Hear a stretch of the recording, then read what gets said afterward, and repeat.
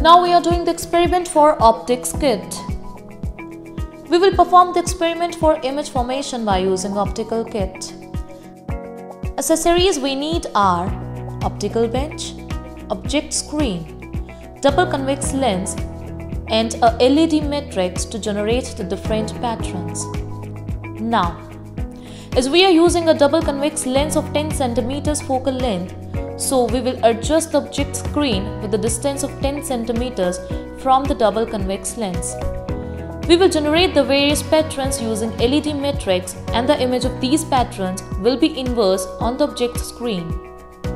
First, we will select the pattern of F with the help of a rotary switch and we can observe the inverse image of pattern F on the object screen.